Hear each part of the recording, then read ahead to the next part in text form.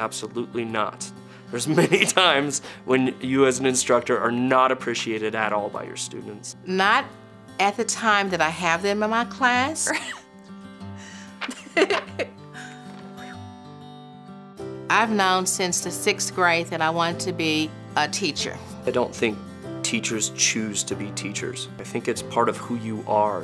I've had some very memorable teaching moments too, and that continues to fuel me with an enthusiasm for continuing to teach. Well, I have something I want to show you. Just read that over. Okay.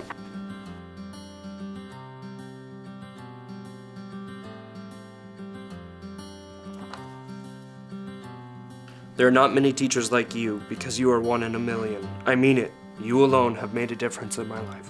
I felt like we were more than just your students. You had a motherly approach, as if we were your own children. I wonder if it matters sometime. And when a student tells me it does, that's big. That's wonderful. It's the most amazing thing ever to see people come in, one person, and leave a better person, a person closer to their goals and dreams.